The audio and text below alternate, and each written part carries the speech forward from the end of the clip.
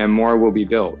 So I worry that the Mekong Basin has already passed its point of no return for its ability to replenish itself ecologically and allow nature to do its work.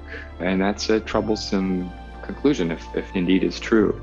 So that means declining fish catches, declining agricultural yields from traditional forms of agriculture, and declining livelihoods for tens of millions of people.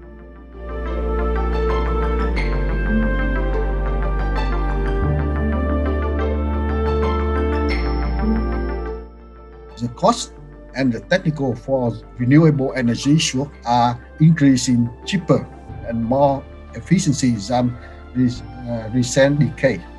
At the same time, the country in the region need to promote energy saving and efficiency use of energy.